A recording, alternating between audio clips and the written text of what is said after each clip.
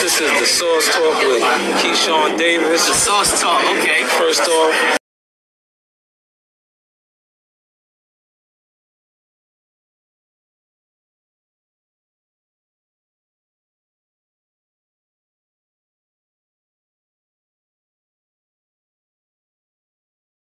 yes, Zaga, Yaga. You know the vibes. You're rocking out with yours truly, Showtime Sizzle. I am the Sauce. So yes, this is a follow-up to a piece that I had done earlier in the week in regards to the former WBC champion, Deontay Bronze Bomber Wilder.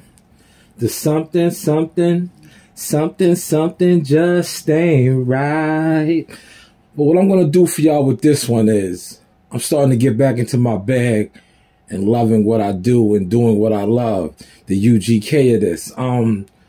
I'm going to have the link to Deontay Wilder attending the fights and being interviewed on the podium, and some of the stuff that was asked of him as far as his future and, you know, the kind of dancing around the questions that were asked of him. I'll let you guys indulge on that source on your own. But if you've been paying attention, how my last couple of videos, even live streams, I have been highlighting how the Middle East is starting to make their play to be a major player as far as putting on big time fights and having big time events in their region. Deontay Wilder is going to mention that in the, you know, the interview, or, you know, the Q&A. Just say it like that, Q&A. Also, like I said, I'm going to put the link in the description of this video. But I want you guys to pay attention. They asked him about his future plans. He spoke on how he's over there doing business and, you know, highlighting the fact that the Middle East is where it's at right now.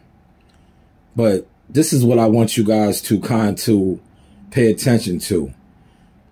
It's not adding up as far as what was given to us by the PBC and others in regards to the moves that was going to be made. Just be mindful of that when you, like I said, for those that's going to check this source, that's rocking with me, for those that's going to watch this video and click that link to the actual interview that I'm taking this from, so you can interpret for yourself and see what I am referencing. Hopefully y'all are catching this source. Like I said, like, share, subscribe, tell a friend to tell a friend. This is the Sauce Experience. Let's see what's next for Wilder. I know he's a little older, 37 years old.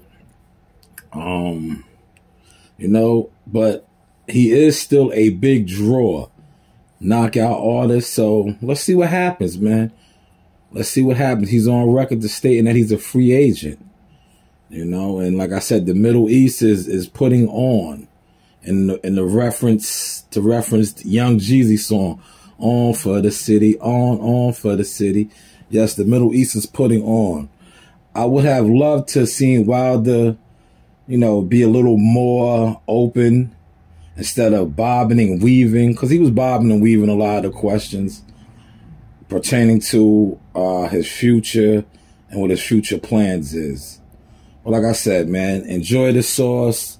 Feel free to comment and share your thoughts, your opinions. With that being said, that's all I got for you. Zaga, Yaga, Ahala. Bomb squad!